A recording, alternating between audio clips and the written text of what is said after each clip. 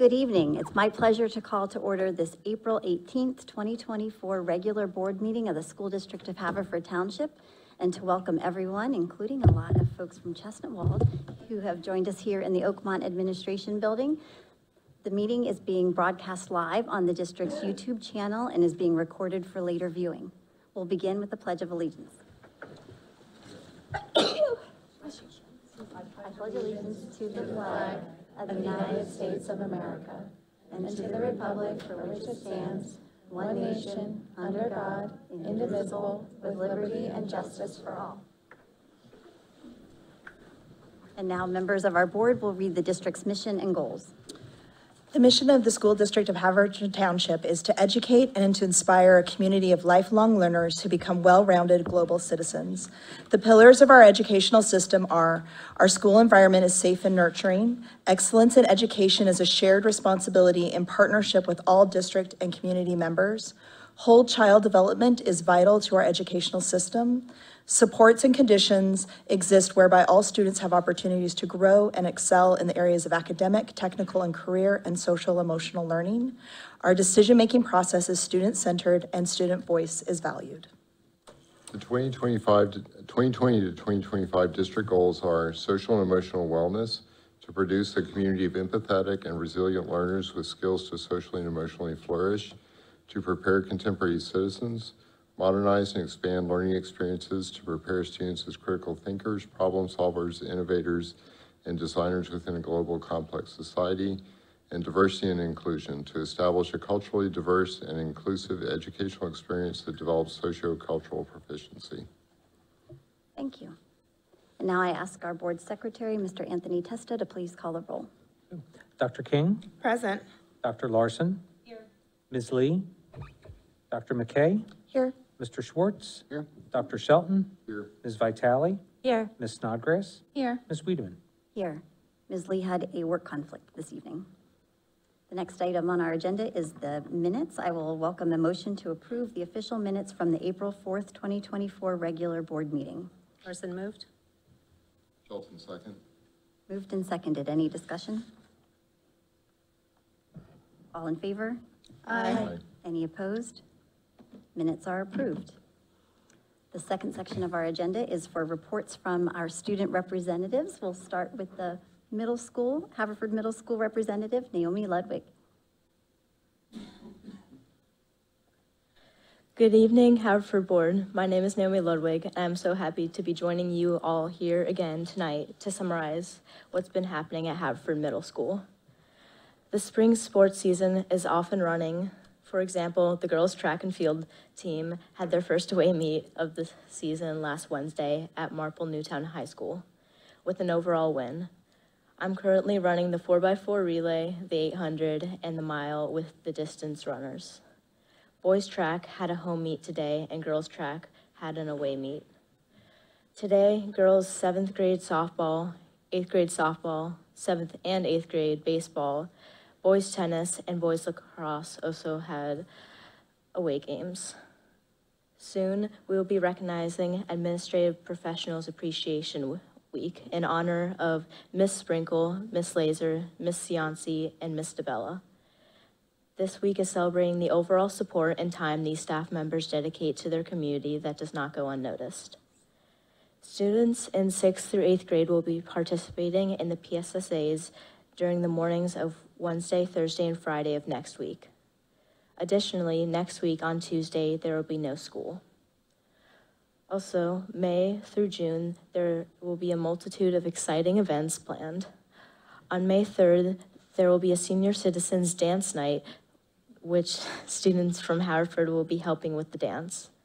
Following that, on May 8th, there will be a district-wide art show. One of my personal favorites, Potter Cup, will be attended by all grades May 13th during the school day. Later May, on the 29th, as well as the 30th, 6th graders will be traveling to Camp Canadensis. 7th grade will be going to Dorney Park on June 5th, and 8th grade will be going to Hershey Park on June 4th. All the grades will have the comfort of riding to their locations in luxury buses. I promise there are only a few dates left.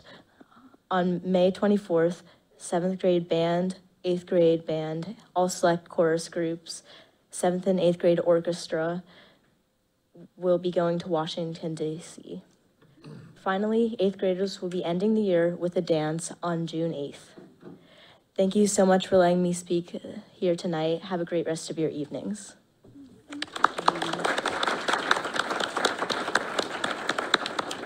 I bet all of the students from Chestnutwold are even now looking more forward to what goes on at the middle school. Thank you. And from the Haverford High School, our student representative tonight is Erin Coyle.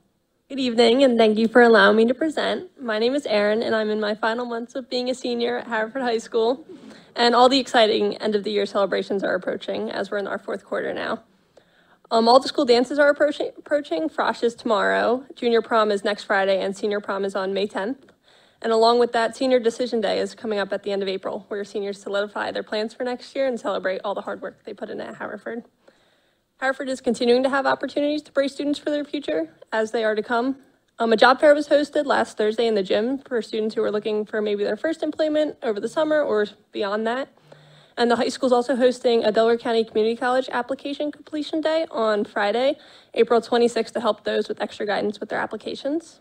And the Haverford High School Counseling Department is discussing the Common Application, Naviance, and other important college events such as college visits, letters of rec, and the process of requesting transcripts on Tuesday, April 30th from 6 to 7 in the amphitheater at the high school. And after going through the application process this year, I would really recommend it to anyone. It is really complex, more work than you actually think, so I really would recommend taking the help. Fords are working hard in the classroom as they prepare for finals, AP exams, keystones, and any other exams to wrap up the year. AP exams are set to take place from May 6th to May 17th, and Haverford also hosted an in-school SAT last Wednesday, April 10th, where 170 students took the SAT. And this is a really great alternative to like a weekend SAT, because weekends can be jam-packed with events, as we all know. Outside of the classroom, Fords are working hard and dominating in all areas. Fords Track Classic was the first ever Friday night track meet at HHS, and it took place on Friday, April 12th, with record times and a beautiful double rainbow that came out after the rain. Softball and volleyball are undefeated right now, and baseball and boys lacrosse are also having strong seasons. Girls lacrosse hosted Morgan's Message Night to raise awareness for mental health among student athletes. And Unified Track is dominating and will host a meet on Wednesday, May 1st.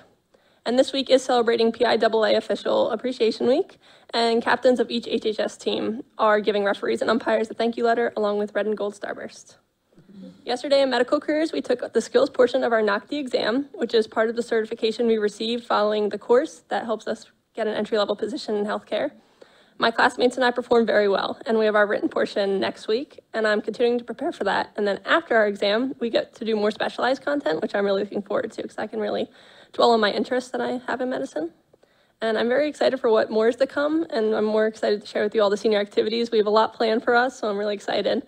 So thank you for allowing me to present today, and enjoy the rest of your week. Go Fords.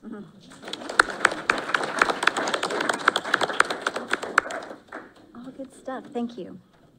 The next section of our agenda is the superintendent's report. Dr. Rushi. Thank you, Ms. Wiedemann. This evening, another exciting portion of our agenda this evening, we have students here from Chestnutwold Elementary who are going to share with us the focal point of a book that they looked at, the author who came to visit, and lots of activities that the students have been engaged in all throughout the year. And Katie, is this the one that was funded through the Ed Foundation?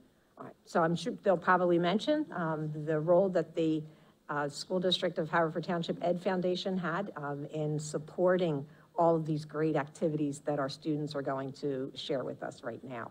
So we'll turn it over to Chestnutwold.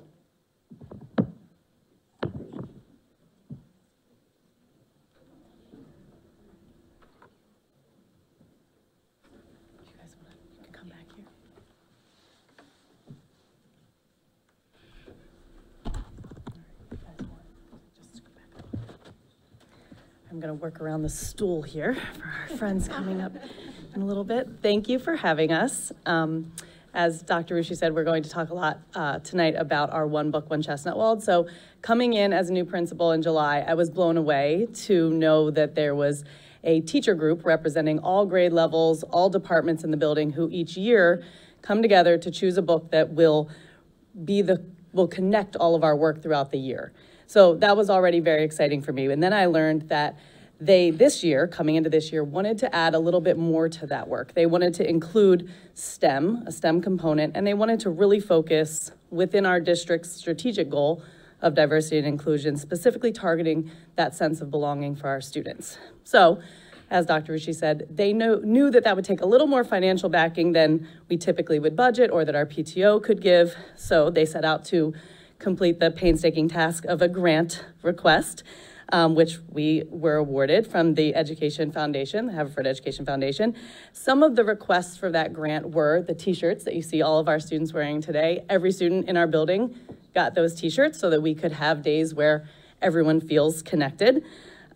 We also were able to welcome the author of our one book, which was The Big Umbrella, to come to Chestnutwold for 2 days, which also included a community event in the evening on one of those days. So that was very exciting. We incorporated some reading incentives and materials for both Kindness Week and STEM Week. So without further ado, I want to turn that over to show all of this work that we've been doing. I don't have the clicker. It's me. Hold on. There we go. We can go to the video. So this video shows just what we sent out we shared with all of our students and sent out to our community at the beginning of the year. Hi Chestnutwold, this is Mrs. Leach, and I'm here to tell you a little bit about the book we're going to be reading this year. So each year we choose a book with a theme that we can focus on throughout the year. This year, we're embracing the theme, We've Got You Covered, just like my shirt says. Just like the magic of a big umbrella that keeps us all snug and dry. This is a year all about togetherness, belonging, and making sure everyone feels welcome, just like being part of a big, friendly family. Our adventure begins with a special book called The Big Umbrella. Inside its pages, we'll meet all different kinds of characters and see all the things the umbrella can do. Then throughout the year, we'll explore STEM activities, create art that's bursting with creativity, and even make music together. Imagine all the fun we'll have making new friends, working together, and discovering amazing things. Just like the fabric of an umbrella, our kindness and friendship weave us together. When we stand as one, we create a shelter that covers everyone. So get ready for a fantastic year ahead, where we'll learn, grow, and show how much we care for each other. Together with the big umbrella, we've got you covered, just like a cozy umbrella on a rainy day, spreading comfort and joy to all. The Big Umbrella by Amy June Bates, co-written with her daughter, Juniper Bates. By the front door, there is an umbrella. It is big. It is a big, friendly umbrella. It likes to help. It likes to spread its arms wide. It loves to give shelter. It loves to gather people in. It doesn't matter if you are tall Or hairy. Or plaid. It doesn't matter how many legs you have. Some people worry that there won't be enough room under the big umbrella. But the amazing thing is, There is.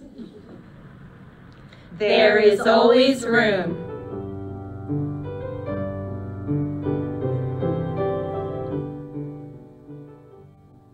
So I'm going to turn it over to Mrs. Gretchen, who is going to talk a little bit more about how we started our year.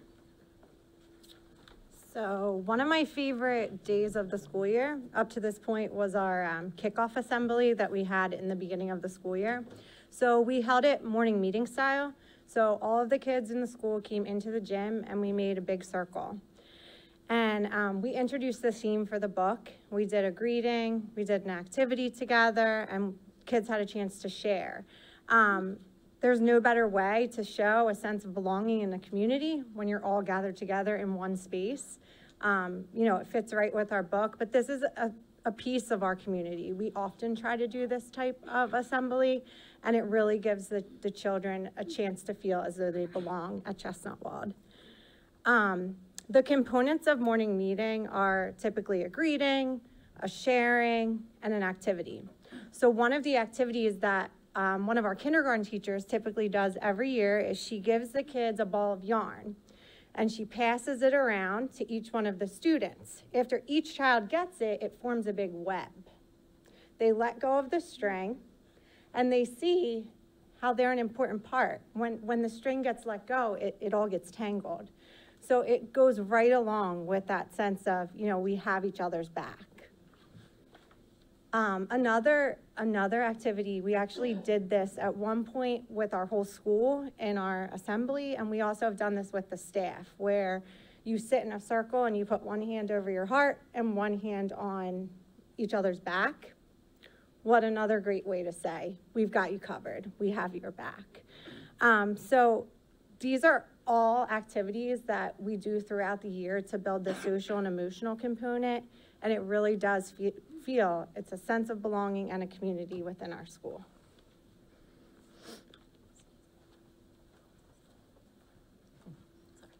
Hi, I'm Christy Marshall, one of the first grade teachers and proud member of the Chestnutwold community.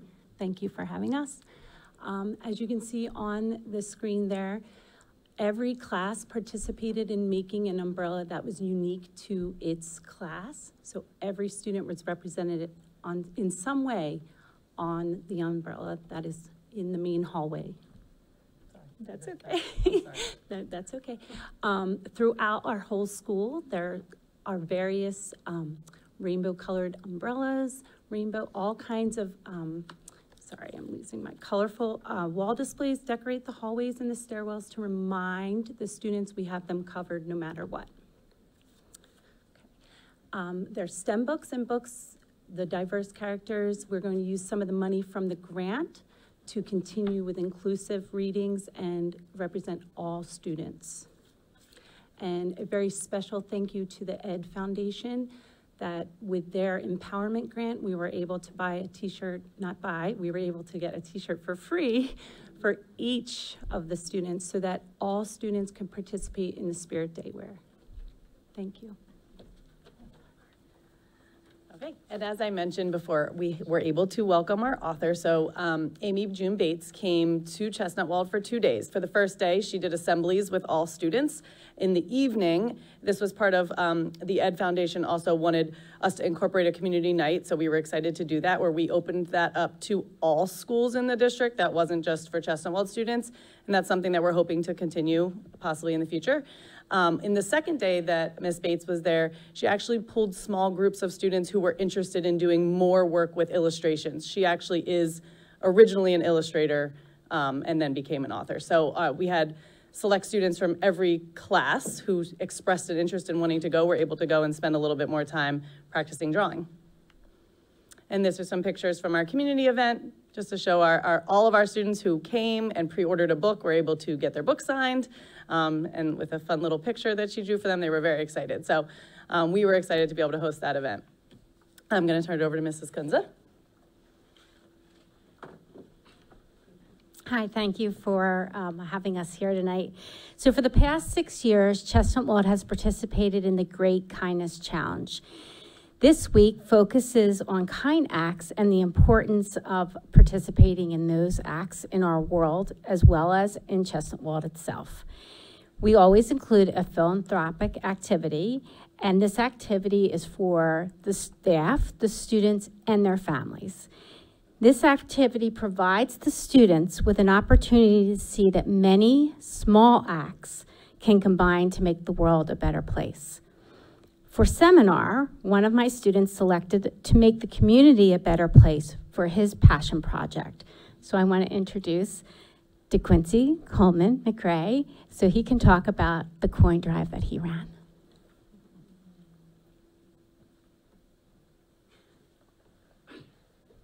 I wanted to raise money for St. Jude's Children's Hospital because my grandparents always raised money for them. And on Kindness Week, I started a coin drive, and the Chestnutwold family raised over $6,000.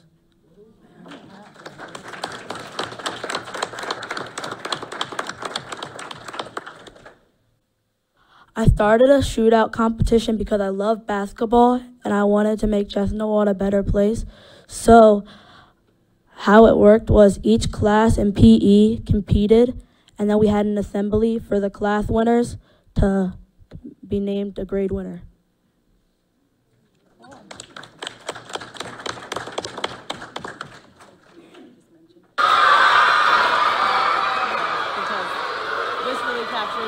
This event was incredible to watch because we had all the students sitting in the crowd, and as we called each class winner up, this cheering happened for every single student. And then when they were playing, every shot was screaming, and then if they missed it, if they made it. I mean, it was truly amazing. It's the first time we did something like this, and it was really just incredible. And DeQuincy is being pretty modest at this moment. He really organized this entire thing. He went to PE classes, and it's phenomenal.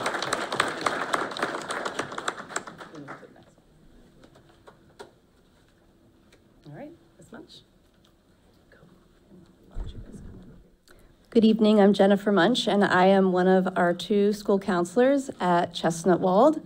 And as Karen Kunze had previously said, Chestnutwold has been participating in the Great Kindness Challenge since 2018. And at the heart of the Great Kindness Challenge is the idea that kindness strengthens a community and brings people together. And as is the case with any action, with practice and with repetition, a habit can be formed. So to continue to foster kind habits beyond the Kindness Challenge Week, a school-wide initiative called Caught Spreading Sunshine has been implemented this year. Students and teachers are encouraged to recognize the kind acts of one another by filling out the Caught Spreading Sunshine slips. And every classroom has these in them, and there's a box. So when a child notices a kind act, they can fill one out and put it in the box. On a biweekly basis, a slip is then pulled from each grade level, and the students are recognized with a special afternoon sunshine announcement. It is a joy to hear the cheers erupt from the building as the students' names are announced. The group of recognized students have their picture displayed in the main hallway for all to see, and each recognized student receives a Caught Spreading Kindness car magnet that was generously funded by our Chestnutwold PTO. Those who are not formally recognized, though, also benefit. All Caught Spreading Sunshine slips are distributed to the students to take home as a reminder of their role in making others' days a little brighter. This inclusive activity has become a fast favorite at Chestnutwold. But don't take my word for that, because tonight we brought along a few of our recognized sunshine spreaders to tell you about their experience when they were caught spreading sunshine.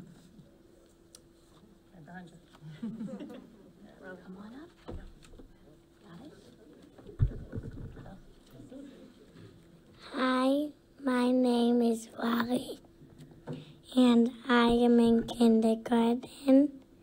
Spring sunshine makes me feel happy because it's fun to be kind.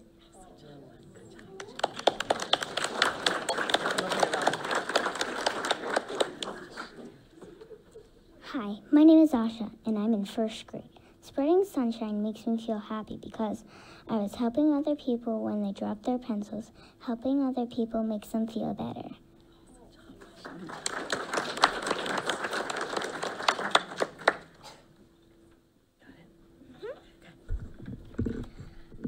Hi, my name is Eloise, and I am in 2nd grade.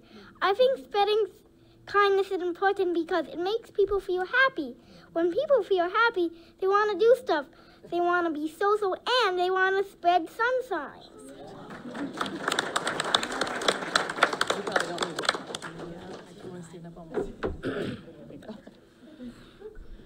Good evening, everyone. My name is Kobe, and I'm in the 3rd grade. I felt happy when I was caught spreading sunshine because I love helping people. I am called the mayor of Chestnutwold because I always make sure to say hello to everyone. Hi, everyone. Hi.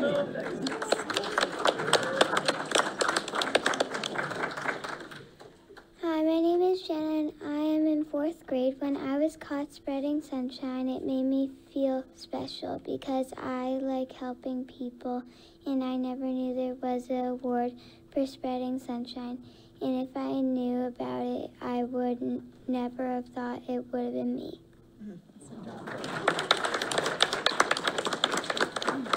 Hi, my name is Jacob and I am in 5th grade. I think spreading kindness is important because it makes other people happy when you are kind to them, which might make them want to spread sunshine, which it keeps going and has a positive effect on the whole school. Thank you for your time this evening.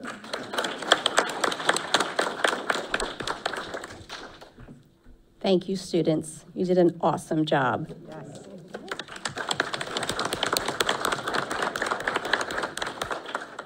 The efforts and kind acts of our Chestnutwold community are what allow us to continue to be recognized as a kindness certified school by the nonprofit organization Kids for Peace, which you can see on our kindness certified certificate. Okay, and last but not least, you've noticed how there was the theme that everything revolved around the umbrella, the weather.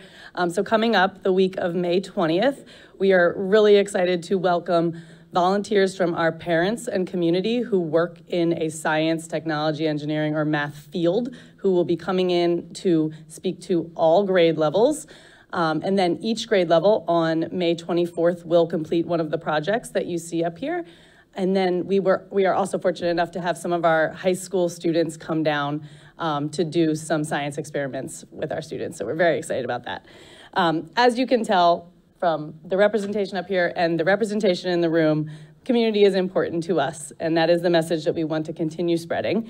We are so proud of this work, and we just want to thank you for allowing us to share it with you tonight.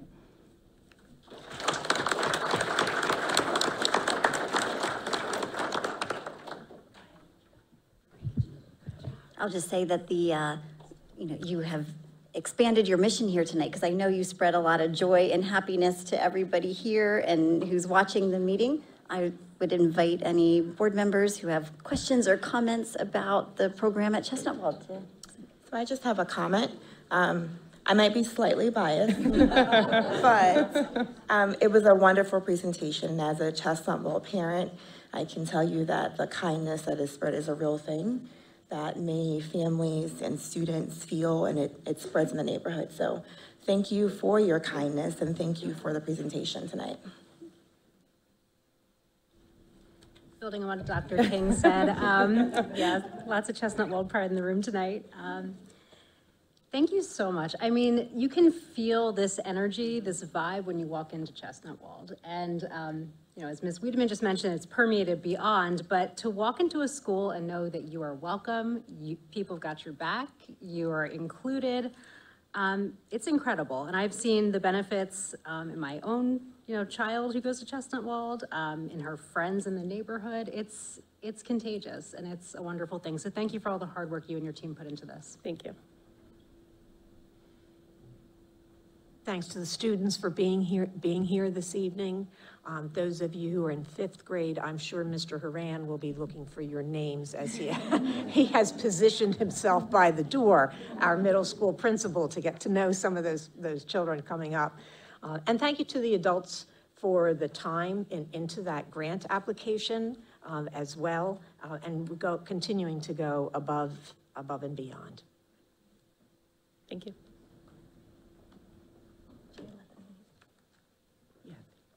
Okay, so we are going to continue. We've had all of the student presentations and highlights. We're going to get into our budget discussion and the rest of the meeting agenda. So if people want to exit now before digging into that, I invite you to do so, but thank you for joining us.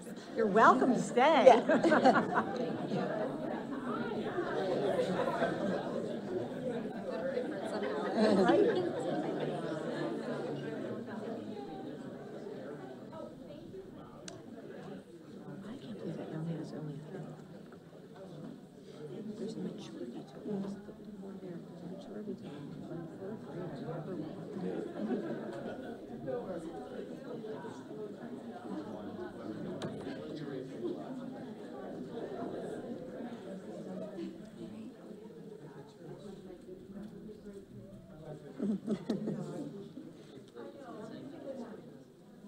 So as the elementary-oriented folks are moving out, if there were people who were waiting in the hallway or on the sides of the room, you can take the many more available seats now here within the meeting room.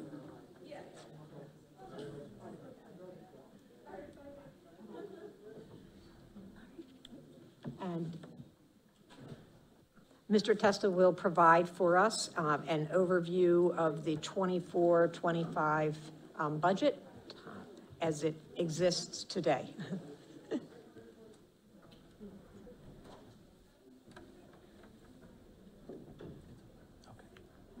we go. Thank you.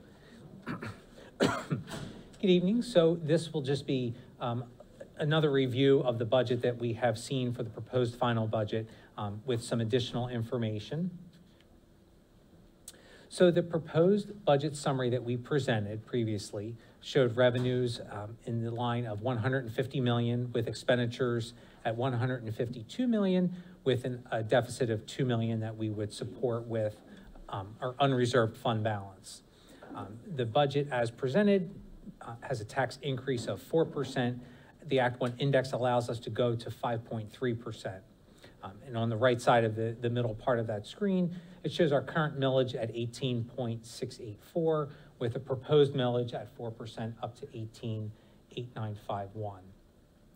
When we talk about the taxpayer effect, if we look at the average assessed value using a home at $346,000, your taxes at this current year rate is $6,294, and then going into the next fiscal year, they would be $6,546 for a difference of $252 in the tax bill. Fund balance, so how we're supporting part of the budget is with the fund balance. Currently, we have an $11 million fund balance, would bring us down to a little over $9 million, which would leave us with an unreserved fund balance of 5.9%. Legally, we can carry up to 8% and still allow us to increase taxes, so it still keeps us within that 5 to 8% range. When we talk about revenue sources, we have three primary sources: local, state, and federal revenues. Your local revenue is primarily made up of your real estate taxes. Your state revenues are made up of your basic ed funding and your special ed funding. There's also transportation in there, and then reimbursements for payroll liabilities that we have for taxes. Basic ed funding, essentially in the governor's proposal, what we're getting today is the 23-24 basic ed funding. He did add two streams of funding.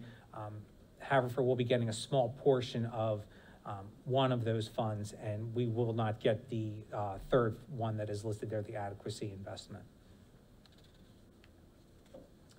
As far as how our resources are allocated, so we wanted to break them down into two categories: what's non-discretionary, committed with contracts and agreements, and then discretionary expenses.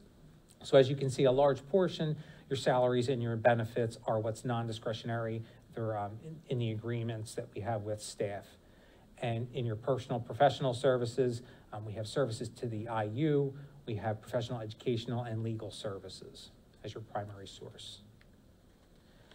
In your purchase property services, we have technology leases, we have building and IT maintenance contracts. So when we talk about technology leases, we have laptops, we have different items that are part of our technology infrastructure that we fund, so it would be considered non-discretionary. Your other purchase services, we have tuition to outside schools, so students who need services other than what we are offering in our buildings, we do pay for that tuition for those students as well. And even in the supply category at the bottom, we have the cost of utilities to run our facilities. As far as equipment, we're looking at new fuel pumps for the transportation center. We have security cameras. We have a software program that we use for our access program in there. When the bottom section where you look at dues, fees, and debt service, so this is primarily close to 100% is made up of the principal and interest that we have out on our debt service. We talked about factors for resource expansion. So, what changed from last year to this year? We have $3.3 million for employee contracts and agreements. We have $2.8 million for employee benefits. So that includes all of your prescription, your health, your PSERS, your FICA that goes against payroll. We have other purchase services. Tuition to approved private schools is included in that category. Our DCIU operating expenses. In supplies, we have some money set aside to fund new curriculum. We have mechanical supplies and utilities, again, to help maintain the buildings. And then the bottom section is equipment for maintenance and furniture. We have about $165,000 set aside in that expansion. Other items, and we had addressed these in the last meeting, but just wanted to highlight them again. We're looking at different staffing for a PATH teacher at the high school, AS teacher at the middle school, supervisor of special programs. Then we have some other items that we're utilizing to address growth in general education as well. And certainly these are items that we'll continue to look at. Some of these items may change. We may replace them with other items just to see where the most important need is for the funds. What drives our budget is the Act 1 index. So in the state of Pennsylvania, we are tied to the Act 1 index that is set each year. Currently this year it's at 5.3%. You can see that in the second to the bottom line in that chart. What this chart shows is over the past years where the index has sat, the millage increase that Haverford has enacted, and then what percentage of that did we use? So you can see as we're getting closer to this year, we've tried to utilize less of that Act 1 index to help ease the burden for the taxes.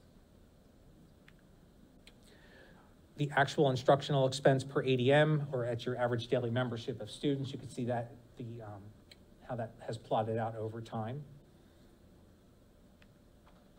And Act 1 defined, so basically that is driven by the statewide average weekly wage and the federal employment cost index. So the average of those two is how the state sets that Act 1 index every year for school districts in Pennsylvania. And again, this just gives a description of what the statewide average weekly index is, tied somewhat to the unemployment compensation law, and then your employment cost index, which is the change in the hourly labor cost to employers over time, specific to school districts. So with that Act 1 index, there's also an Act 1 timeline that we have to follow. So school districts have two options. They can adopt to not exceed that index that is set by the state of Pennsylvania, or they can choose to seek exceptions. You do have an option to seek an exception for special education costs if they reach a certain level that's exceeding what your district can support.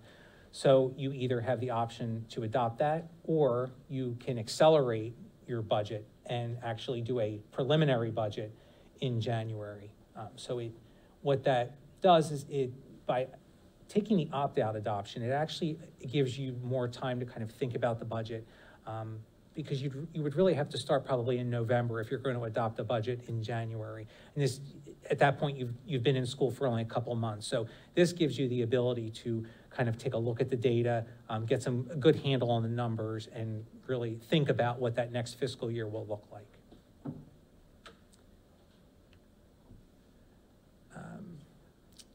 Let's see, so February 1st, if that school district is going to adopt the budget ahead of time, you will want to seek those exceptions. That's your deadline on February 1st. Our district is not doing that, so we will not follow that path.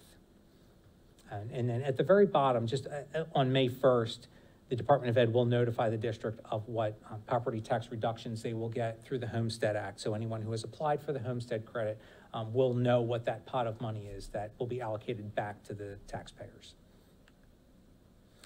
And then this is really kind of where we are at this point. So on May 2nd, we will have a proposed final budget adoption that will then be available for the public for inspection on the form that is required by PDE.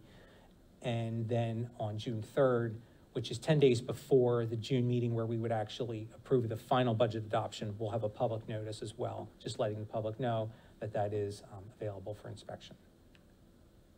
And any questions? Thank you for sharing this very comprehensive budget, Mr. Testa. The question I have right now is thinking about the state funding source and looking at basic education funding. I know Governor Shapiro proposed a very ambitious budget for education.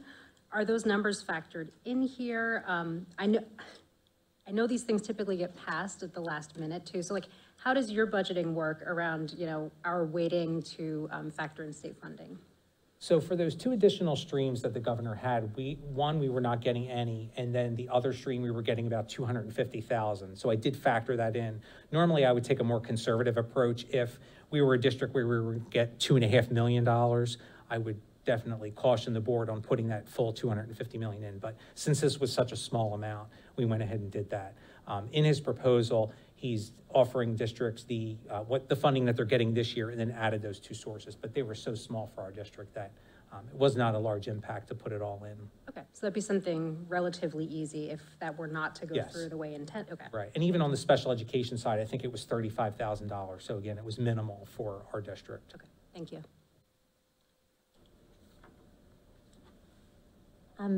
You are proposing a 4% tax increase, which I know is under the Act 1 index, but given the tax prices are high everywhere, people are having monetary issues. I'm just interested, is there things that the district wanted that weren't included in this budget that they took out due to cost concerns? So we did ask the different budget managers of the departments to kind of bring forward what the request for us, and there were some staffing requests that we could not include. So that's why the ones that we did show were really the ones that, okay, if this ultimately you had to put something in, what was the one item that you would want to put in? But there were other items that we did not include. Thank you. I had a question on the instructional expense per ADM. Was that an inflation adjusted graph or no? So the actual instructional expense is calculated by PDE on an annual basis. So based on the annual financial report that each school district in Pennsylvania submits, they take that information and calculate the actual instructional expense. So for the budget year, I utilized their formula with our numbers to put in there. So that number is not certified yet, but the prior numbers are certified. Right, okay, thank you. Sure. So there is a lot of information that was quickly presented in this overview of the budget.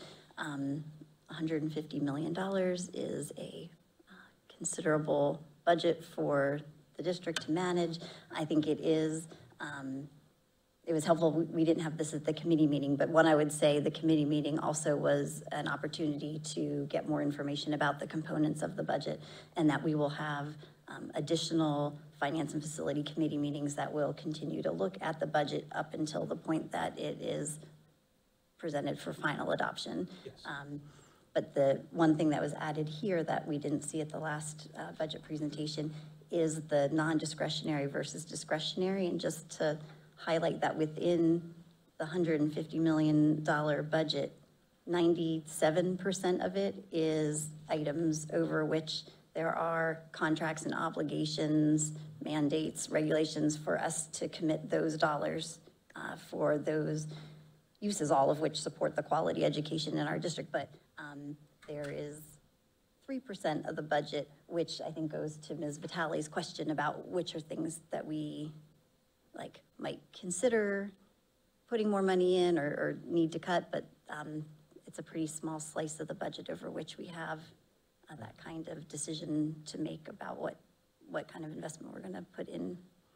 And I think that's important to note that there are some items that are state mandated. So it's not like you can bargain those items. They're set. Is there any impact to this budget based on ESSER funds going away? We have not included ESSER funds in this, so if there's any carryover from our current programs, that'll be added in, but it would be a net zero impact to the budget. Can you just say again, what are the next steps for the budget then? I know, I really do appreciate the timeline and seeing what's required by the state, but for you and for looking at the budget and for the board, what are we doing next? Okay, so the next steps, so on May 2nd at that meeting, you will adopt the proposed final budget. So this is not the final at that point. This is really just PDE's guidance that, in following the Act 1 timeline, that we have to put something in place to say, here's kind of where we're working from before we do the final budget. Then the budget will be made available to the public so they can view it.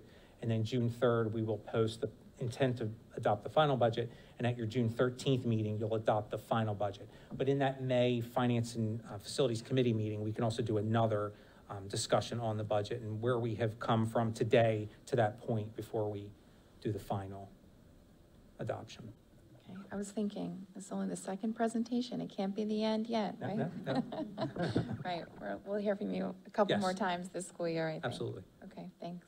And for members of the community who are watching and interested in the budget being available, in what format is that? Is that something that would be on our website or available here in the administration office? So it'll be on the website and it'll be available here in the administration building. It'll be a PDF report, basically in the format that PDE requires for submission. Thank you. Any other comments or discussion? Thank you for the budget presentation. Thank you. Thank you.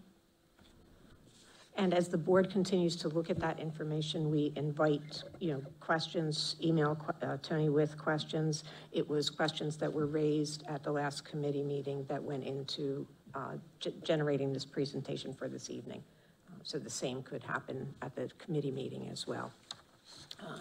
Just a few announcements before we move on. One item on our agenda this evening is a donation, listed as a donation from Giant. And actually the way in which that is compiled is people in this community who shop at Giant, who, when they ask you to round the dollars up. So while the donation's identified as coming from Giant, it really has originated from members within the community. So we thank the members in the community for making the choice to round up.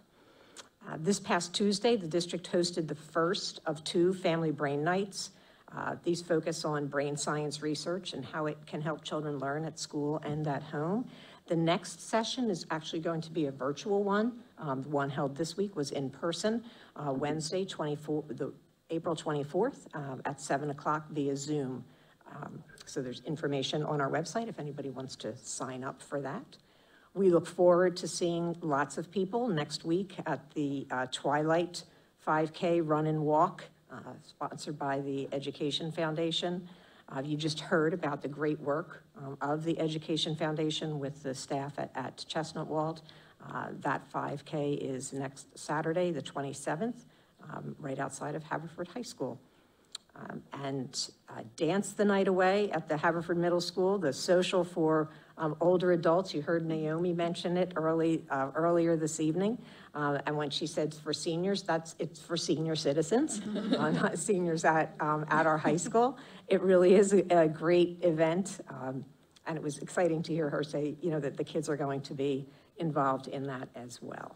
So that's it for this evening. All right, thank you. The next section of our agenda is time for public comment, and we did have somebody sign up. The board values public comment as an essential component of school governance that adds information for the deliberation of the important and complex matters that come before the board. It is an opportunity for members of the community to address the board, and our board meetings are an opportunity for us all to model good government and engaged citizenship for our students. Our public comment is divided into 2 sections. This first section is for comments pertaining to action items on tonight's agenda. The agenda is published on our school district website in the school board section under board docs. There's a later time for public comment on other school-related matters. Residents of the township may, in advance of the meeting, sign up to make public comment by emailing publiccomment@haverfordsd.net. In order to give everyone an equal opportunity to speak, and per our board policy, you will have 3 minutes to address the board. At the 3-minute point, a timer will sound and you will be asked to conclude your remarks. Please begin your comments by stating your name and confirming your residency in Haverford Township. If you have materials to distribute, please leave them at the end of the board table. Your name and the topic of your comments will be recorded in the meeting minutes, and your presentation is being broadcast and recorded. If appropriate, an administrator or I will follow up with speakers to discuss or respond to issues raised. And with that, we had Christopher Kibbe Shelton.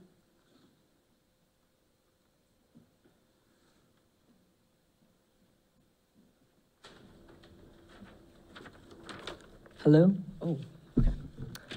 Hi, my name is Christopher Shelton. I'm a resident of the township. I currently attend I currently attend Westchester University for biology secondary education. I'm here to talk to you about the resolution of the school voucher program, which you will be voting on tonight. Voucher programs pose a direct threat to the equitable funding and accessibility of our public education by diverting taxpayer money to private schools through vouchers. We risk undermining the resources available to our public schools, which serve all students regardless of the background or ability. These private schools also have no obligation to be as open or as transparent as the public school system, nor do they have to follow the rigorous testing standards mandated by the Commonwealth. I urge you to consider the long-term implications of supporting the school voucher program. Our public education system is a cornerstone of our community, serving all students with transparency, accountability, and inclusivity. Investing in our public schools is the key to addressing any shortcomings and ensuring that every child receives the quality education they deserve. I hope that the board tonight votes against the vouchers as they're a direct threat to public education. That's really choppy, I'm sorry. Anyway, thank you. That's it. Thank you.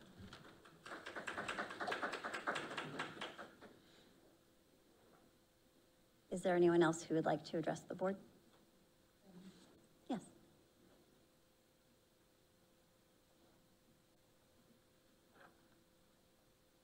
Good evening. My name is Helene Comery Smith. I'm a resident here in the township.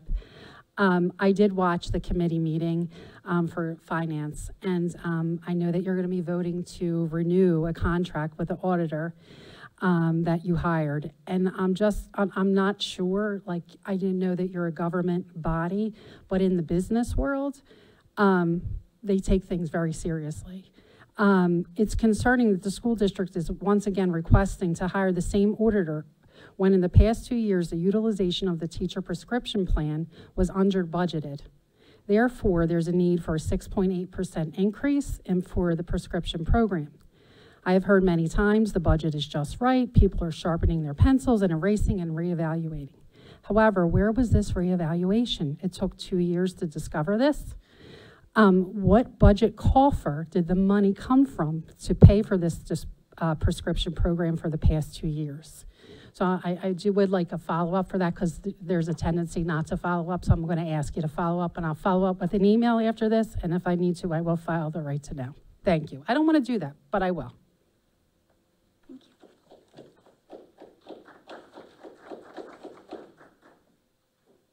Any other public comment? We'll move on to board reports for the Delaware County Community College. Sorry. So the Delaware County Community College will have a budget presentation next Wednesday. There's also interviews for the open position for the Board of Trustees that will be taking place in early May to fill the open vacancy. That's it. Thank you. The Delaware County Intermediate Unit. Yeah, so the DCIU board committee meetings took place on Wednesday, April 10th. During those meetings, we heard from facilities. We were looking at an RFP for renovation to the lobby at the Morton campus. For the education committee, we had a presentation on structured literacy and how DCIU is supporting districts in meeting the new mandate around structured literacy instruction. We also had a presentation on personnel, and we learned about the success of the referral bonuses program in hiring high quality candidates, improving the culture at DCIU, and also retaining those hires, which aligns very well to the research on the topic. So it's good to see research meeting reality with referral bonuses. We actually had this committee meeting, or these committee meetings, at the DCIU Aston Education Center, which was fabulous. It's a huge campus if you haven't been there or seen it. We did have an opportunity to tour the facilities afterward, and it's incredible all the different schools that are there. Some of the classrooms we had a chance to look at were Head Start and Early Intervention. We saw pre-K counts. We saw multiple CTE classrooms. We went into culinary arts, welding, construction, and also the Forward Bound program for high school students or secondary students with extremely complex social emotional needs, IEPs, who have not experienced success in other educational settings. So some of the the students with the greatest needs being served. So it was just amazing to see the range of needs that DCIU meets at the Aston campus. And then our next committee meeting will be on Wednesday, May 8th, and that's it. Thank you. Legislative Council. Yes, so a couple of things. First is just a reminder for the board members that the morning of May 17th is the legislative breakfast. A flyer will be coming out to all of you to be able to just remind you to RSVP if you plan to attend. At the meeting, we had information shared in regards to the Senate Education Committee public hearing that happened on April 4th, in particular on later school start times for secondary education. There were medical doctors as well as Radnor School District presented at that public hearing. There is bipartisan movement building in support of this statewide mandate. There is a current bill moving its way through the House. So it is a bill that is one for us to watch. It would have the goal for statewide start times to be later for secondary education starting in the year 2026, 2027 school year. At this moment in time, it remains an unfunded mandate. So that was just something to be watching for. Two other bills there were many bills to discuss, but two to highlight is House Bill 1553, which has passed the House. It's moving to the Senate. It is around suicide hotline. One of the particular things that it would require is for all public schools for grades 6 to 12, that they would print a hotline phone number that is a 24/7 hotline phone number on all student ID cards. So something for us to consider, maybe even something that we may do before, because it seems a good idea. House Bill 1875 is about AP exam cost reduction.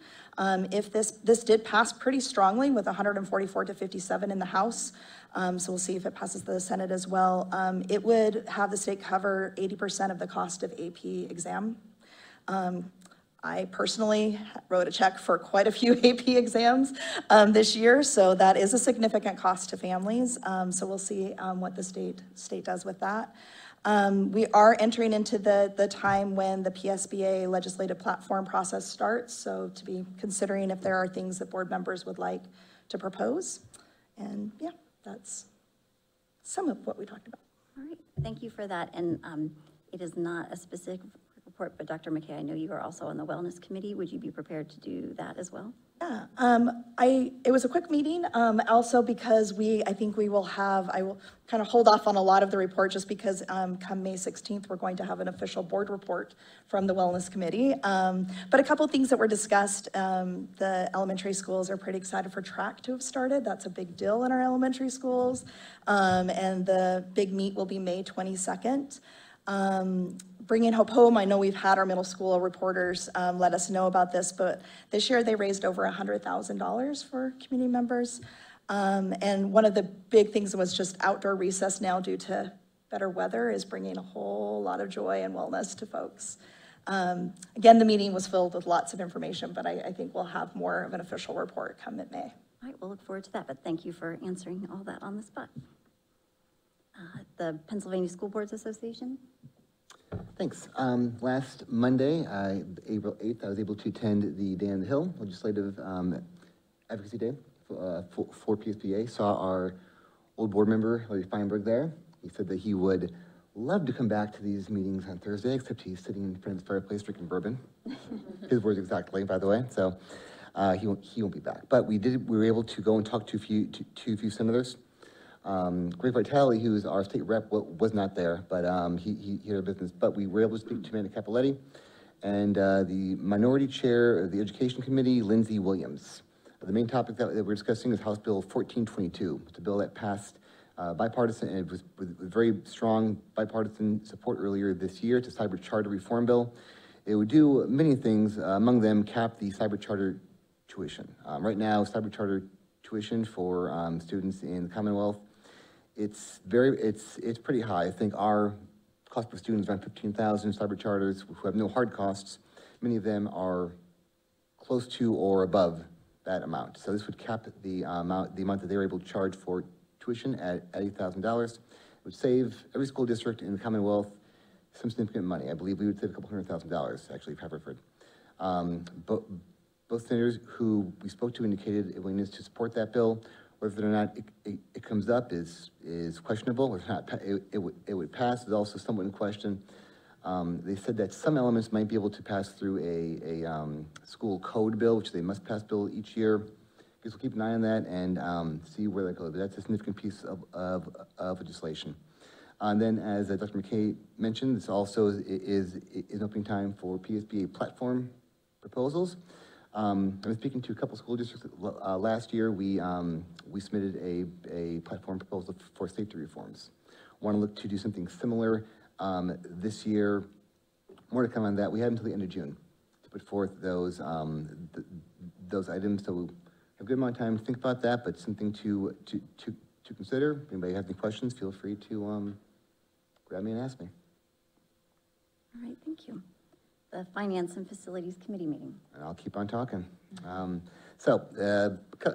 couple of things to talk about here. One of them is our ongoing school construction for Chatham Park, or I guess I should say renovations for Chatham Park and the middle school. There is a state requirement called an Act 34 hearing. For any major renovations, we are required to hold an Act 34 hearing.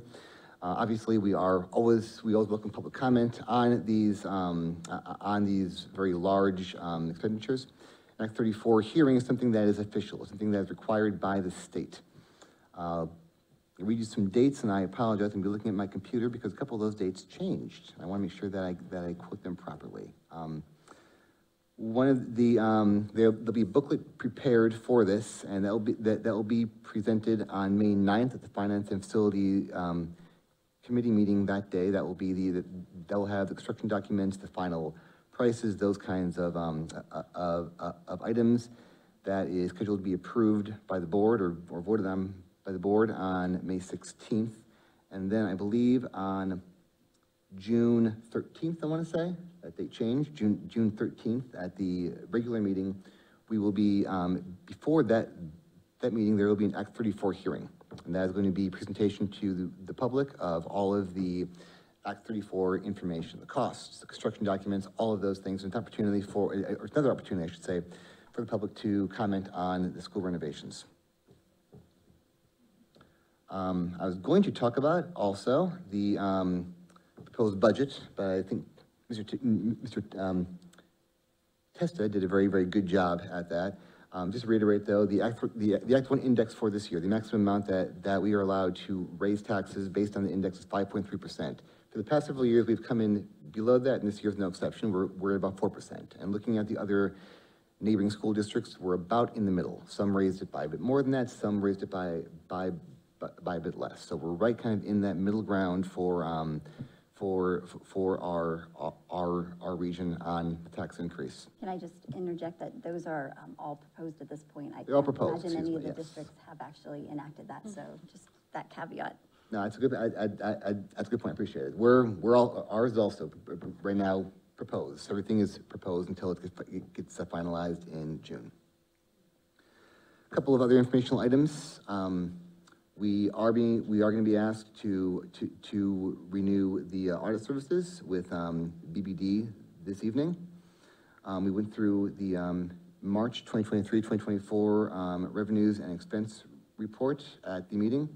There is we asked also to approve bids for a new phone system. I believe it's Ring Central. And then we are also going to be asked to, excuse me here, we're going to be asked to approve the bid solicitation for the school renovations at Chatham Park and the middle school. Finally, there was a informational item. Oh, I'm sorry. Also, we're being asked to approve owner's rep services from CB Development. We've been using them for many years now for our owner's rep for Linwood, for the high school, for all of our major construction projects. So we'll be asked to approve a contract with them. And then finally, there's an informational item that was discussed at the meeting for the property tax rent rebate program. That's a program that is partially funded by the state, partially funded by school districts, that would provide property tax relief for individuals who meet certain income thresholds. In the county, there is currently one other district that does that, I believe it's Radnor. Region-wide, there are several who have this program as well. We had some information presented, or we requested some information about some of the financial implications of incorporating that program into our budget. So more information to come on that. And basically it for finance and facilities. Thank you. And I'll just add that property tax rebate is a program that is currently running through the state, and members of our community who meet those eligibility requirements may apply for the state-funded rebate through, I think, June, I believe it is. Through, yeah. Information on our website. There's information on our website, and I know local state rep Greg Vitale has also had information about that available. What did I say, Greg Vitale? Mm-hmm. Yeah. Mm-hmm. Yeah, this would be a match program where we would match a certain percentage of those rebates. So, all right, looking forward to hearing more about that. People services. So, following the Finance Committee meeting, the Curriculum Committee meeting took place. We heard about three different presentations, excuse me. The first being the world language proposal at the middle school, specifically Prima Lingua. And this is a prep course that's designed for students to really just strengthen their skills and confidence as they're beginning to take their first full year of language. The idea for this program is to help students be more successful once they're taking their language at the high school. Again, just helping them to feel comfortable and confident and be positioned better to be more successful with their full language program there. We also heard, or received a presentation rather, regarding the Life Skills Support Program Review Committee update. This program is based on the student needs as a complex learner, and it really individualized to ensure that the student needs are being met within in their schooling to be successful. There was a CCIU Chester County Intermediate Unit audit follow-up. There has been some recommendations that have already been addressed and some that is currently being addressed by the committee. The next steps would be to determine the training that may be needed, and then a final selection on an adaptive functioning program. Finally, we had a presentation related to the gifted program, and the main takeaways there were to look at how to revise the current screener in order to identify a more diverse population of students. There were two screener recommendations that were discussed, and changes related to the screening and the identification processes was the highlight there, looking at student work samples, classroom diagnostic tools, ensuring that teachers and staff also have the supports needed and training in place to be able to identify students to be recommended for that program, all under the lens of trying to identify a more diverse student population for the gifted program. So next steps will include a review of our recommendations. The committee work will continue, and there'll be the next curriculum meeting will be on May 9th. That is all. Thank you. The Policy Committee. Just to say that our next committee meeting is next Thursday at 6:30. Thank you. And for the board president's report, this is a busy time of year, as we heard from our students, and one of the initiatives that the board has is to get out and to partake of more of the activities and offerings around the district at our schools and see a variety of things. And to that end, building principals submit activities that are going on and invite board members to attend. And I was able to go to a assembly that was at Chatham Park Elementary for a multicultural celebration, and there was a captivating presenter. I'm forgetting her name, Ms. Takira. And yeah, Ms. Carter was there too. And She was a storyteller and a musician and had the kids captivated and participating with lots of positive messages. I think the vibe in the room would rival some of the cheering that we heard goes on at Chestnutwold that day. So it was great to see that. And then I was able to attend the Brain Night that was hosted at the middle school the other night and learn some things. Apparently, there is no such thing as multitasking, which is a disappointment to me, but she talked about instead your task switching. That's all. You can focus on just one thing at a time. So a little takeaway, and so I do recommend the Zoom opportunity that's coming up. She will present an entirely different set of information. The presenter is a Haverford grad, so that was nice to have that connection, but it was nice to see all the different ways that the district is supporting families and students and making opportunities like that available. Did any other board members attend events or activities representing the board? We'll get more next time, and especially as the busy end of year comes and with all the celebrations for that. The next section of our agenda is for finance and facilities matters, and item A is the bill list. I will welcome a motion to approve disbursements for payments totaling $1,408,364.79. Shelton moved. Larson second. Moved and seconded. Any discussion? All in favor? Aye. Aye. Any opposed? Motion passes.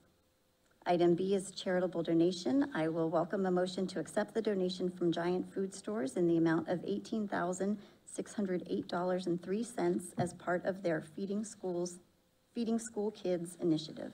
Larson moved. McKay, second. Moved and seconded. Any discussion? Thanks to the community. Yeah, want to second that. Thanks to the community. And when we receive these funds, are there stipulations on how they need to be used? I guess it's feeding school kids. So what are the uses of these funds? So these funds will work through our social workers, and sometimes it'll be gift cards to Giant that will be purchased with them, but they're used to feed families. Okay, great, thank you. Any other comments or discussion? All in favor? Aye. Aye. Any opposed? Motion passes. Item C is Owner's Representation Services Proposal. I will accept a motion to approve the Owner's Representation Services Proposal with CDB Development, Inc. for the construction phase of the Middle School Cafeteria Addition Project and Chatham Park Elementary School Renovation and Additions Project. Schwartz moved. Shelton second. Moved and seconded. Any discussion? Looking forward to working with the CBD. They have gone through with us on Linwood, on high school expansions, and thus far all the projects have come in under budget and on time. So they've done a very good job, and thanks to them. And let's keep it going for Chatham and the middle school. Yeah, they've worked with the district. I don't even know how many years, but they started when the district was working on the high school project. Okay, so Years ago, decades. So they Wow. intimately know our facilities and the team within the district. And as Updates are always very comprehensive. I mean, very excited to work with them again. And for those of us who don't work in the finance facilities world, it is nice to have Ken come in and explain things to us at our level, at an accessible level. So I couldn't agree more. I've had a really good experience my time on the board working with CBD, and happy to see their proposal come in for Chatham and the middle school. all in favor? Aye. Any opposed? Motion passes. The next item is D for BBD LLC, local audit renewal. I will accept a motion to approve the agreement between the School District of Haverford Township and BBD LLC to perform the annual local audits for the years 2024 to 2025, 2025 to 2026, and 2026 to 2027. Schwartz moved. Larson second. Moved and seconded. Any discussion? I will ask a question to Mr. Testa following the public comment that we had. There was a question about the auditor's role in preparing our budget. Can you speak to what role or influence, if any, they have in the preparation of the budget that you presented? So the auditors don't have any involvement in preparing the budget. They just look at the year-end numbers and making sure everything complies with state reporting on the actual side. Any other comments or discussion? All in favor? Aye. Aye. Any opposed? Motion passes. Item E is for bid solicitation. I will accept a motion to solicit bids for the Chatham Park Elementary School renovation and additions project and the add alternate for the middle school cafeteria additions project. McKay moved. Vitale, second. Moved and seconded. Any discussion? Real. Can you just remind me, how do we go about soliciting bids? Is that also Mr. Testo's purview? Yep. That will be advertised in the Daily Times and the Inquirer. It'll go out for 3 consecutive weeks, and then the bids will be collected here, and then they'll be opened publicly for the contractors to look at. Okay, thank you. And could you just describe a little bit of what that process entails? There are certain requirements that school districts have for bidding projects that may not be familiar to what people think of, like kitchen renovation or a home addition at their own house.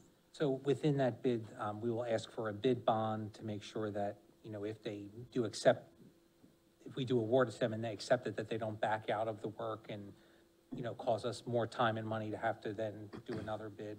There would be a non-collusion affidavit that's in there as well.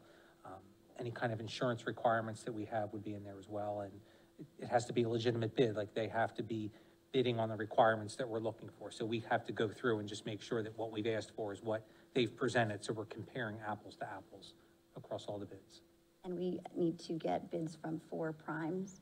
Yes, from 4 primes. And there will be site visits where they will come out so they know exactly what they're bidding on before they make that final commitment to the district. Is our requirement for the lowest reasonable bidder? Yes, lowest responsible bidder. Lowest responsible bidder, okay. I have a question. Has the district considered using some of the platforms like PenBid, for example, to get a larger number of? I don't know that they have in this case. I think they're just using the 2 publications. And we tend to get enough bids through those publications. Yeah, absolutely. Thank you. Any other comments or discussion about going to bid? So, and this has been discussed in the Facilities and Finance Committee meeting, but the bids are being packaged with Chatham Park as like the main project. And because of the smaller scale of the middle school cafeteria, there was concern that it on its own wouldn't generate sufficient interest to get competitive bids. So by putting it as an odd alternate to the Chatham bid, we should get contractors interested in that larger scope of work and ideally more favorable pricing. Yes, more competitive. For that relatively small addition to the scope. Great. So all in favor of going to solicit bids? Aye. Aye.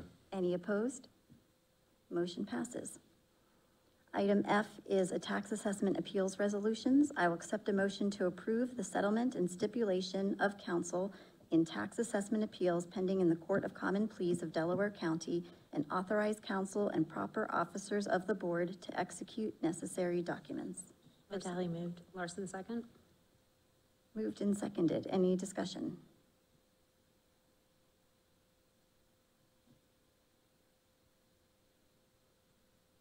Hearing none, I'll call for a vote. All in favor? Aye. Aye. Any opposed? Motion passes. Item G is Ring Central Professional Services. I will accept a motion to award a 5-year agreement with Ring Central for district phone services with an annual recurring cost of $91,997.04, starting August 1, 2024, pending solicitor review. Vitale moved. For a second. Moved and seconded. Any discussion? This was discussed at the Finance Facilities meeting, correct? Yep. Yes.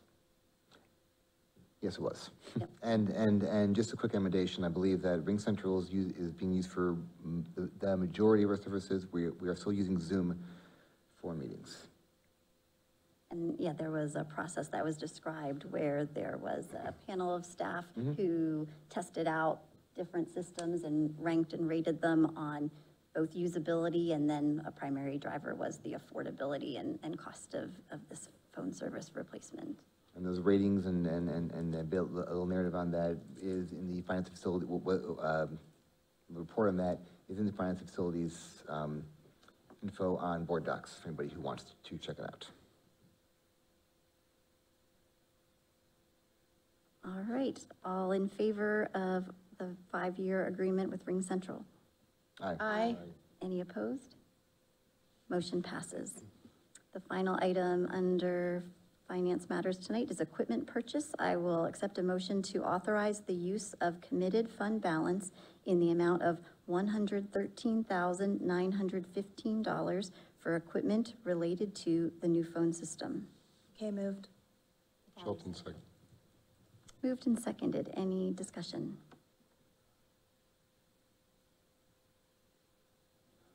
Hearing none, all in favor? Aye. Aye. Any opposed? Motion passes. We're now in the Human Resources section of our agenda. Item A is appointments. I will accept a motion to approve the following appointments as listed below, contingent upon receipt of all necessary clearances, including Act 168 of 2014. Larson moved. Shelton, second. Moved and seconded. Any discussion? Are we fully staffed now for ESY? No. We're getting there. We're getting there.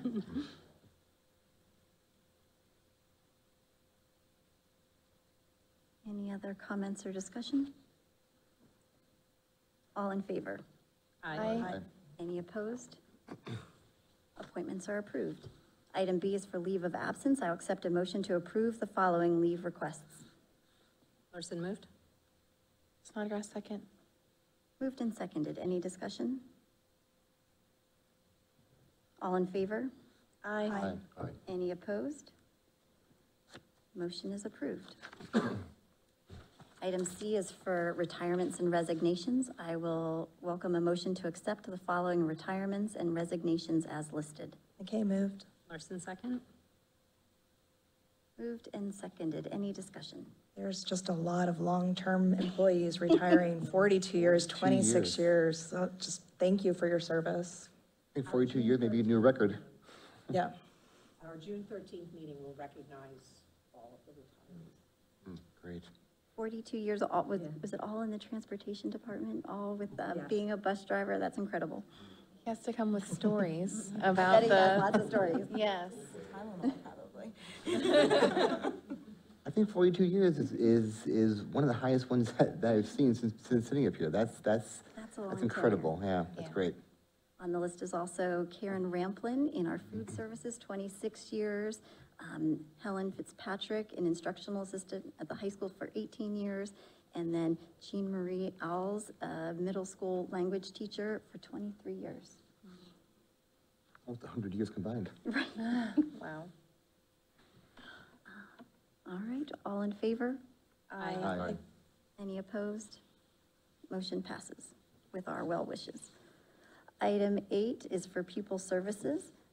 We will begin with item A is the special education plan for 2024 to 2027. I will accept a motion to approve the 2024 through 2027 special education plan. Larson moved. Snodgrass, second. Moved and seconded. Any discussion? I have a question. I'm curious about how members of the steering committee were chosen. I looked back at my March notes from the curriculum committee and I couldn't find how that was determined. I can, while Nicole Battistelli comes to the microphone, I can say that they weren't chosen or selected.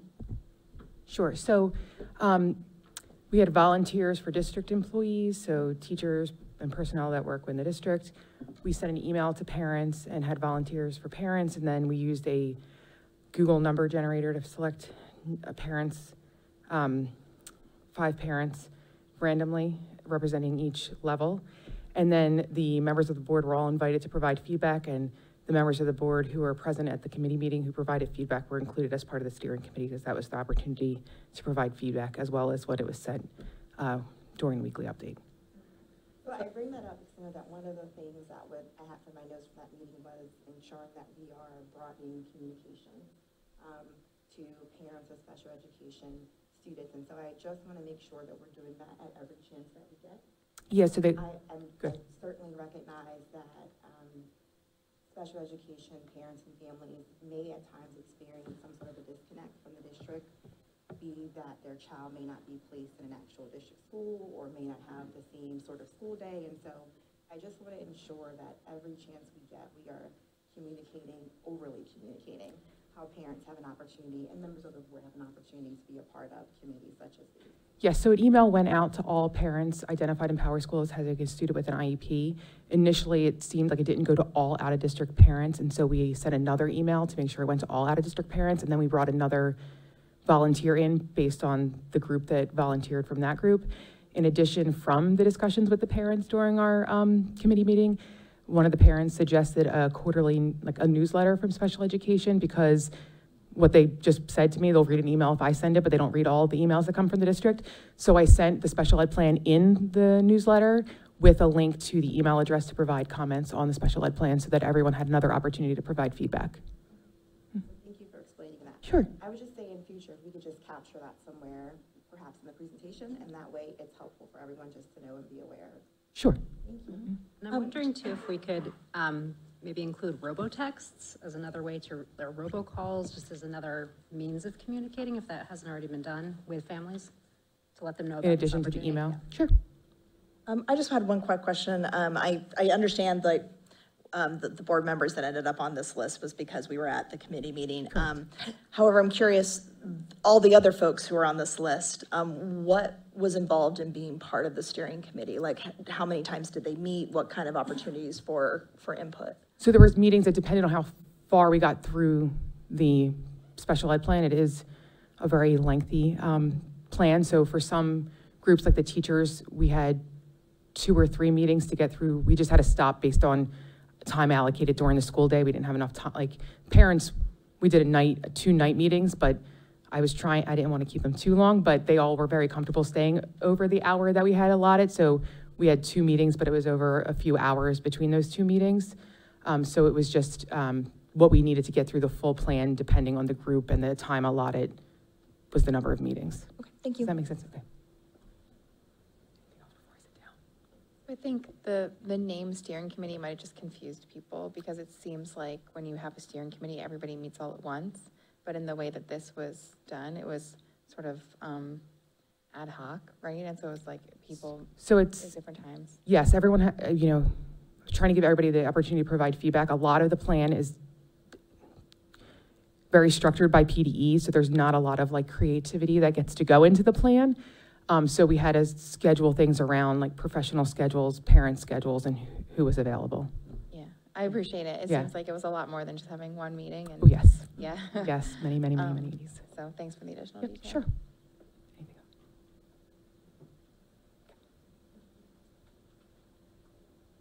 Any other comments or discussion or perspectives on the special education plan? All in favor? Aye. Aye. Any opposed? The plan is approved. Item B is for out-of-district educational services contract. I accept a motion to approve the following educational agreements for students attending out-of-district placement as listed. Person moved. Shelton, second. Moved and seconded. Any discussion? All in favor? Aye. Aye. Any opposed? Motion passes.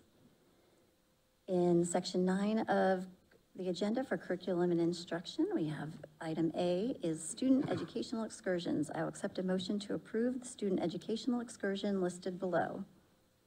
Person moved. Okay, second. Moved and seconded. Any discussion? I just want to say I'm so grateful that this is back again.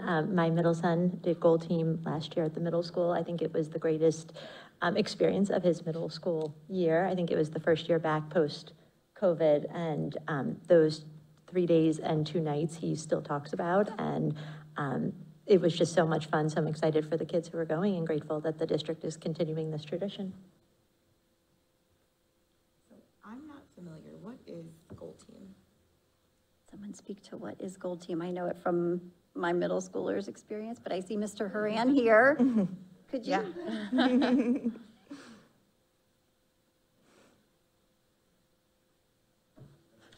Take your time. Nerve rush. Yeah, don't. So the Gold Team is a group of 8th grade students. They commit to the Gold Team at the beginning of the year. Every student is welcomed. Over the first 3 quarters of the school year, the students are working on some community service projects, some commitments for academics. They have commitments for their own physical health. They meet on a monthly basis and support each other. And ultimately, after that 3rd quarter, it's kind of like you're anointed, you're on the Gold Team. But they have work to do within the school and in the community to show their citizenship and being a good student. Roughly 120 to 140 students usually are committed to the Gold Team every year. And it's just a really fun, collaborative opportunity for all of our kids. Can anybody join it? What's that? And I'm just like, well, I mean, any 8th grader who wants to do it can do it. It's not like selection. Correct. Okay. It's kind of changed over the last few years. You're like, oh no, I would love to join it. Sounds riveting. It's evolved over the last few years. Three staff members run Gold Team, so it's Mr. Brocklesby, Mr. Huth, and Mrs. Collins. 3 of our teachers are the sponsors, but ultimately, a lot of the work they do over the course of the school year is so they can attend this culminating activity, this 3-day camping trip. It's usually the highlight of their experience. Very cool. Thank you. Thank you for explaining Gold Team, because I didn't even quite understand. My parents would ask me, what is it he's doing? And I'm like, it's a physical fitness, fun, service, academic thing. And I just didn't really, it's a little bit of everything. So thank you for describing that. But the culmination is, I mean, that trip is the pinnacle of, and so much, just so much, just good, kind of old school fun. It really is, yeah. And the staff, not only those 3 staff members who run the Gold Team, we have a few other staff members that join in just to help with the supervision. And it's honestly the highlight of their year as well, the staff that attend. Your staff will be busy. We heard from the middle school I know, reporters about Canadensis, Hershey Park, Dorney, Camp Quebec. So yeah, there's a lot of good stuff going on at the end of the year. Thank you for your impromptu Sure. presentation. All right, so we heard about Gold Team, and the motion is to approve the student educational excursion. All in favor? Aye. Any opposed? Motion passes. In section 11 of our agenda, there is an item for the 2024-25 school board schedule of meetings. I will accept a motion to approve the school board schedule of meetings for the 2024-25 school year. Larson moved. Snodgrass second. Moved and seconded. Any discussion? The meetings just keep coming. Yeah, I think the only change that's noticeable is the December. Instead of having 3 meetings that month, one of which is usually a 5-minute meeting for our appointments, we're gonna have 2 meetings that month, right? For the reorganization Right, meeting. combining the reorganization meeting, which sits by state law of the first Monday in December to, and then we would usually have a regular board meeting the Thursday of that week to try to combine those and get more business done under one meeting umbrella. And there is usually a first and third cadence to the meetings. July is the first month on this calendar, and that will have just 1 meeting in the summer. ECIU doesn't have any meeting in July. Put it out there if we can make that one Keep work. the lights on. All right, all in favor of the school board schedule? Aye. Any opposed? Motion passes. Item B is a resolution urging equitable funding accountability. I will accept a motion to approve the resolution urging equitable funding accountability in Pennsylvania public education. McKay moved. Larson second. Moved and seconded. Any discussion? I'll start. I've already voiced my objections to this resolution, I think last month when it first came up. I generally think resolutions like this, even when I agree with them, which I don't with this one, but I think they're kind of worthless, and I think they're just kind of done for people to pat themselves on the back. But this resolution I find very entitled and privileged. I think for the Haverford School Board to tell a parent of a child in a struggling school district what they should do with their child is honestly cringy. Public education has many shortcomings, and we need to make improvements, absolutely, but these will take time, and parents of children in struggling districts do not have time. And so I think it's beyond entitled for us to tell these parents to think of the big picture, stay the course. But beyond this, my two other concerns, I honestly think this is a big waste of our time to have this on the board's agenda again, when we can be focusing on issues directly affecting our students, like overuse of technology at the elementary level. And personally, my second concern, I think one of the biggest issues in and threats to our country right now is like the rise of extremism, both left and right. And I see extremism in the creation and adoption of this proposal. Here we have a moderate proposal by a moderate governor, a moderate Democratic governor, and the moment a step is made to compromise the other side, with the other side, extremism comes into play and people get up in arms. So this proposal, there's no need to belabor this. It's going to pass 7-1, but I just want to make it clear that I didn't want any part of this. Thank you.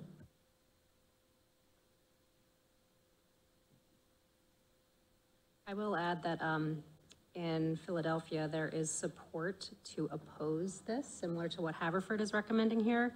And if you look at the numbers in terms of schools where students would qualify because they're, quote, underperforming, Philadelphia would be a big piece of that pie.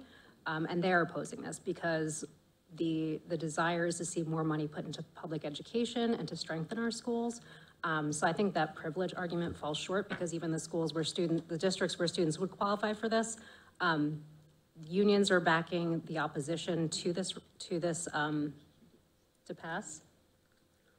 Yeah, and also I believe Coatesville, which is another district local to here where there are, quote, underperforming schools, which to clarify is just based on PSSA scores alone. They are working toward passing this resolution as well.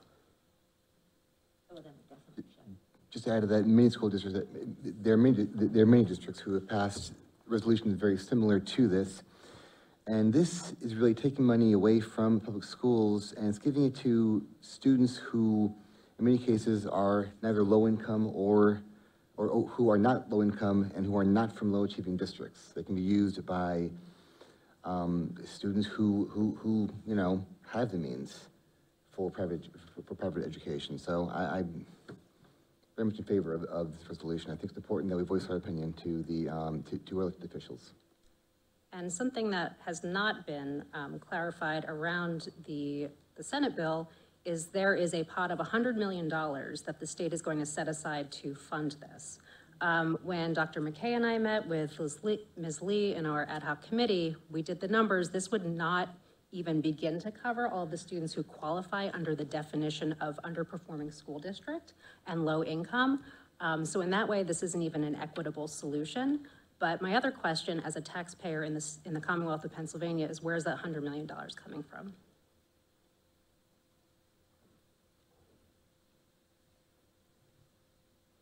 I think it has been raised by members of this board, and we've gotten comment from members of the community about why Haverford School District School Board would pass this resolution or any resolution, and I think Mr. Schwartz touched on that, right? Like, this is our opportunity to make the effect of a public comment. This is our opportunity to, as a board, put a position statement, a value statement out there, and regarding the question of whether this is in the board's purview or, function, we are representing the best interests of a public school system, a public school district, and if there's questions like whether this is enough to be outraged enough to make a statement, make a resolution against it, my question is, why would we tolerate any diversion of funds from public education?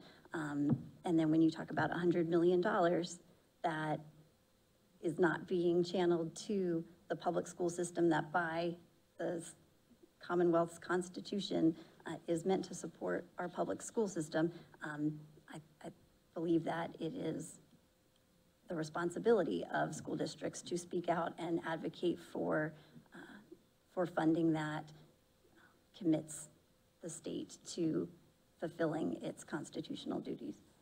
I think just, oh, sorry, go ahead. No, this is just, I want to clarify, this is not us taking a position against private schools. That's not it at all. I think private schools are caught in the middle of this as being named as a recipient of these funds, but the fundamental issue that our committee took issue with is that this is completely inequitable and it is diverting funds from the public system. There's a lack of accountability, and we also don't have any research that shows that other programs that divert funding from public schools in this way actually lead to better student outcomes. So we're talking about transparency and accountability. This isn't it. Yeah, and I think just additionally, while the PASS program is part of this resolution, a key aspect of this resolution is a call to the governor and to the General Assembly to follow through with the rules that they set aside for equitable funding, which Haverford Township would benefit from. And so there is a direct reason for this call to say to the governor, to the General Assembly, follow your formula and fair funding for all public schools in Pennsylvania, which includes Haverford School District. Yeah, just add, I mean, there's a limited pot of money that can go to public education, and any voucher program is going to siphon that away, and so it would directly impact our district. I mean, it's that simple. So it is within our purview to advocate for, the equitable funding of public education. And we had a budget presentation tonight. Those state funding decisions have consequences for our local taxpayers and the funds that the district receives. We are largely funded by our local property tax base, but 20%, I think, or so comes from the state, and we want to hold on to that and increase that for the benefit of the district and the taxpayers. I think it's 19%. Just 18, 19%, yeah. not for nothing, but putting it out there. And I would add too that Haverford is not immune to this. True, we are not an underperforming, quote, school district. But were we to become one, which I don't foresee, but this would be within the realm of possibility that our students would be siphoned away and that our funds would be siphoned away if circumstances were to change. So yes, we're in a position of privilege right now, but if we were to, quote, become eligible because we become low performing, we would suffer the consequences. Or if vouchers were to be a more prevalent form of education funding. Absolutely. Just want to say thank you to the work done by Dr. McKay, Dr. Larson, and Ms. Lee on this. I really appreciate looking at it and thinking about Haverford when putting this together. So thanks for the work on that.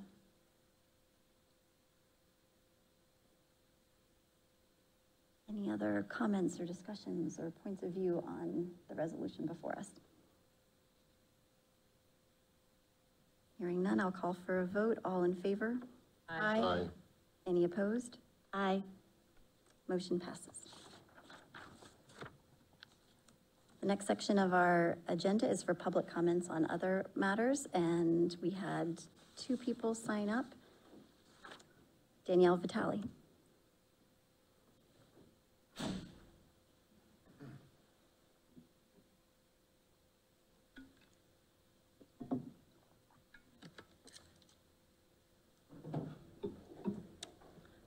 My name is Danielle Vitale. I live in the district. As a parent, I voiced my concerns multiple times about the decline in academic expectations, math skills and scores, and the lack of homework at the elementary level.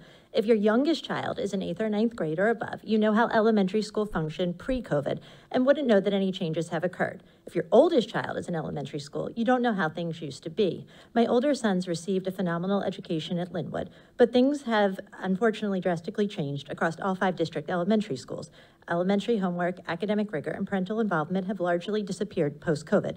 When my youngest came to me confused with a math concept in 3rd grade last year, I wasn't able to help him because I didn't know what he was learning. I found out that our elementary schools had math homework books that weren't allowed to come home unless you received special permission, which I did from Dr. Nesbitt. Multiple teachers across all 5 elementary schools told me point blank that they were not allowed to assign math homework per Dr. Nesbitt. One teacher lamented how her students needed math fact practice, but she was not allowed to assign it. All of these teachers told me that they were that homework presented equity issues. As a district, I believe we've become more interested in political and social issues rather than academics. When my older sons were at Linwood, we were the 8th ranked school district in the state. Here's the district communication that came home with every child. Everyone was really proud. And so I'm not sure why we brag about being 20-something now, because that just shows we're declining. But more important than the number ranking, though, our math test scores have plummeted. In 2014, as a district, we were 92% proficient or advanced in math. Linwood 5th grade by last year was 59.8% proficient or advanced in math, meaning just over 40% of our Linwood 5th graders were basic or below basic in math. At Manoa, 41.1% were proficient or advanced in math, meaning almost 60% of Manoa 5th graders were at basic or below basic levels in math. People will try to say that the academic changes that have been made are best practice, but but not only do educational trends come and go, this one defies logic and common sense. To get better at all things, you need to practice, and there's no reason to believe that math facts, reading and writing are any different than sports, music, or any life skill. While it's encouraging that the board approved a revised homework policy at the April 4th meeting, it's discouraging that we can't even allow policy language for elementary math homework up to 4 times a week, which is what it was pre-COVID. Up to 3 times a week is the best we can do. And honestly, most Haverford elementary schools aren't even doing that. This language, again, illustrates our focus, where our focus is not on academics. It's on politics and social issues rather than increasing academic rigor and increasing parental involvement. All of this flies in the face of what private, parochial, and top-performing school districts like Lower Merion and Unionville-Chatsford are doing. Even if you don't like me, these numbers that I shared should deeply concern you. Thank you.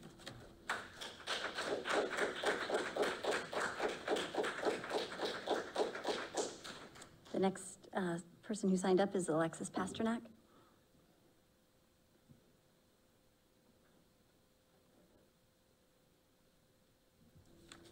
Hi, good evening. Alexis Pasternak, board members, and Dr. Rushi. Almost 3 years ago, at a July 2021 regular meeting, a school board member made a lengthy comment to the public about critical race theory, that there's no CRT in Haverford and that it is only taught in law schools. Haverford even had a basis FAQs of frequently asked questions on their website making the same claim. In a 2021 document, which Pennsylvania's Education Law Center and Education Voters and several other organizations signed, it was stated that critical race theory is an important part of developing culturally responsive curricula. And learning about critical race theory is also an important strategy to ensuring and cultivating a safe and welcoming school environment for all students. In a 2022 fact sheet put out by Education Law Center titled Promising Practices to Build Anti-Racist and Affirming Schools, one of the efforts they have listed in order for PA schools to make that happen is teach critical race theory. All of the links to the basis presentations and videos are still available on Haverford's website, except that one link about all the FAQs about how there's no CRT. It's like it never happened, like we're supposed to pretend it never happened at all. So I just want to say that it would probably be in your best interest to do the right thing, in the interest of transparency, honesty, accuracy. I think it would be wonderful if you could make a similar statement on your website where you're at with CRT. Thank you very much.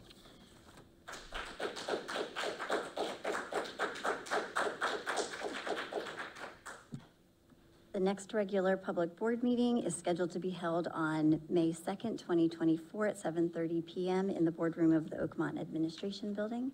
And with that, I will welcome a motion to adjourn. Moved. Second. Good night. Thank you, everybody.